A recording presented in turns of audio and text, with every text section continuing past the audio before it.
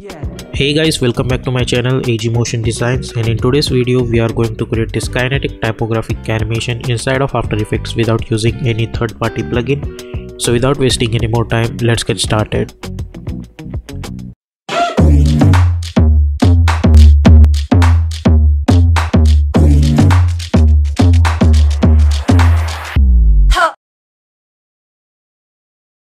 So here we are in Adobe After Effects. Let's create a new composition. We will call this comp as main animation. Width is 1920, height is 180, frame rate is 30, duration is 30 seconds, and background color I am going to choose black color and hit OK and hit OK. Then I'll press Ctrl N to create another composition. For that, width I am going to choose 800 and height I am going to choose 200 and hit OK. Then press Ctrl Y to create a solid background. I'll call this as BG, and for the color I'll choose white color. Then click on this rectangle and make sure that you are choosing stroke, not fill, and stroke color is black and stroke width is 10, and simply double click, press S, unlink this, and let's make it 90, and let's make this 90, and let's see what we have. I think we need to increase it over here somewhere around like that. Make sure that this is into fit. Now choose our text tool, and now I'm going to type text over here. You are free to type whatever you want. I'm going to type motion. Select this text, press Ctrl Alt Home to align that anchor point to the center. Go to the align tab, align it horizontally and then align it vertically. Press S and increase the scale somewhere around like that. Yeah, now hit Ctrl K and I'll call this as text and hit OK. So in project window we have this text. Now hit Ctrl D in project window and double click on this text. Select this text and type another text. I'll type graphics like that. Select this text, press Ctrl Alt Home to align that anchor point to center. Go to the align tab and choose align horizontally and align vertically. Now right click new and create one adjustment layer, and go to the effect and presets panel and search for tint effect and simply double click and swap these colors. Now press Ctrl N on your keyboard, and for this I'll choose width 200 and height 200. I'll call this as box and hit OK like that. Now go to our main animation, hit Ctrl 0, and now bring back our text over here like this. Then bring our text over here and then bring back our box. Now I'll move this box over here by holding Ctrl. I'll snap this over here, double click on this box, and I forgot that to create one background layer, so I'll press Ctrl Y and I'll choose white color for this, and with the help of Ctrl I'll snap this over here. Then hit Ctrl D and again by holding Ctrl I'll snap this at the edge of it like that. Select this, press Y to choose our pen behind tool, and by holding Ctrl I'll snap this anchor point over here. Select this, by holding Ctrl I'll snap this anchor point over here. Then we have this text 2, press V, and by holding Ctrl I'll move this over here. Press Y and I'll snap this anchor point over here like that. So now we have this text 2. I'll hit Ctrl D, double click, open this text 3, and I'll delete all these things. Press Ctrl K and I'll call it as big box. This is going to be just a random name, I don't think any about it. Then go to the main animation and bring this big box over here, and by holding Ctrl I'll move this over here. Again by holding Ctrl I'll move this over here to snap at the edges. Select this, press Y, by holding Ctrl snap it at the edge. Select this, by holding Ctrl snap this edge. So as you can see, all of them are properly aligned with their respective anchor points. Now we will convert all of them and we will convert them into 3D. Select this, make sure that this box is over here, so I'll select this, I'll bring this at the top, and I'm going to parent this graphic one with this box. So select this text and make it a parent with this box like that. Now select this box, press R for rotation, or you can go to the custom view one. Now I'll select this box and I'll rotate it on y-axis -90. Select this graphic, press R on, I'll rotate it -90 select this, press R, rotate on y-axis plus 90.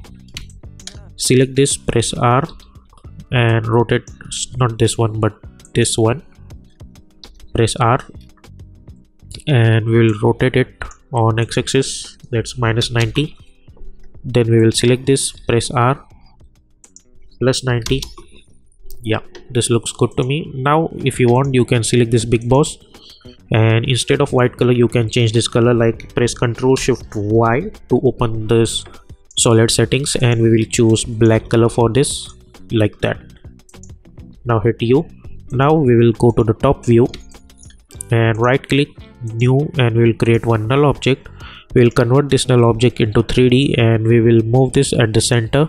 Go to the front view and make sure that this is at the center. Yeah, this looks good to me. Now we will select all of them and we will make it parent, except this text 2 hit, because this is parent with this box, or you can unparent all of them and make it a parent with this null one at now. Now if you select this null one, and then you can rotate it on any axis you want. Now I'll create one keyframe at the Y position and go to around 1 second. Let's make it 180. Go to 2 seconds, create another keyframe and go to 3 seconds. Let's make it 360, and at 4 seconds I'll create again one keyframe. Now select all the keyframes and hit F9.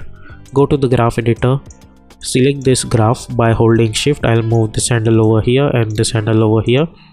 So if you see, we will get this kind of animation. So this box is ready. Now I'll select all of them. I'll press Ctrl Shift C and I'll call this as text box and hit OK. Enable this option and convert this layer into 3D, and now we will get this kind of animation. Now I'll move this, or let's decrease the size to 70%, not 0 but 70, and let's move this over here, and we will go to the front, not left but front view, like that. And now I'll press P and select this box, hit Ctrl D, and I'll move this over here. Sorry, let's move this over here by holding Control. I'll snap this at the edge. Make sure that you are in front camera, not active camera. If you're in active camera, you will get something different, so make sure that you are in front view. Press P, yeah, and make sure that this head axis is not changed. Let's make it 0, like that. Now select this and hit Ctrl D. Again by holding Control, I'll snap this at the edge. Hit Ctrl D. By holding Control, I'll snap it at the edge.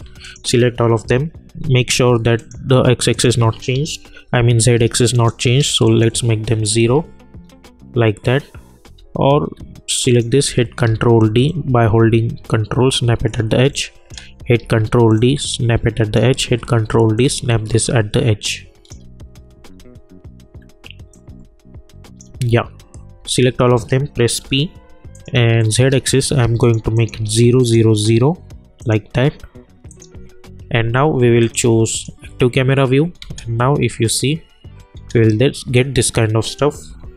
Now right click new and create one null object. I'll select all of them and make it a parent with this null one.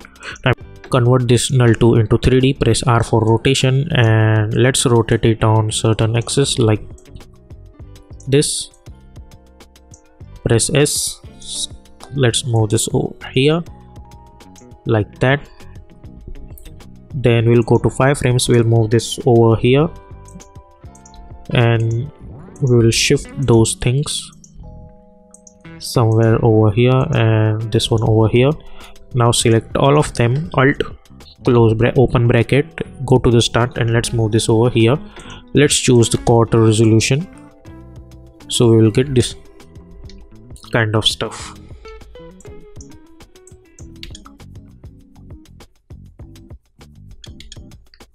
Like this. Yep. Now we'll go inside this text box. We have this null object over here,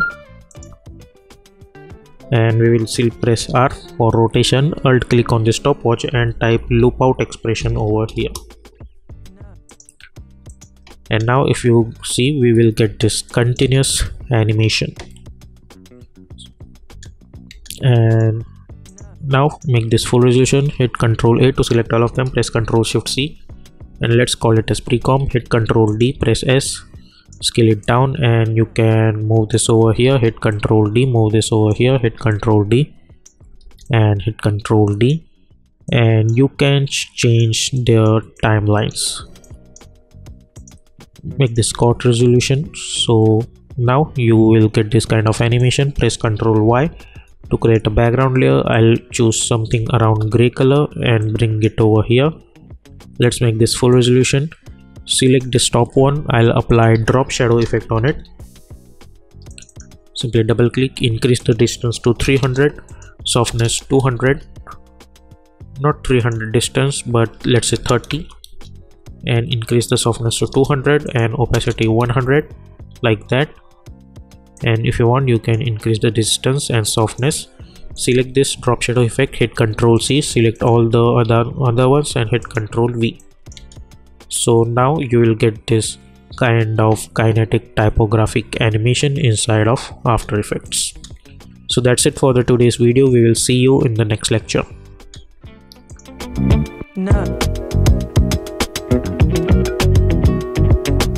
So I hope you guys have enjoyed this tutorial. If you like this tutorial, then please consider to subscribe this channel and also hit the bell icon to get more updates. Until then, stay tuned.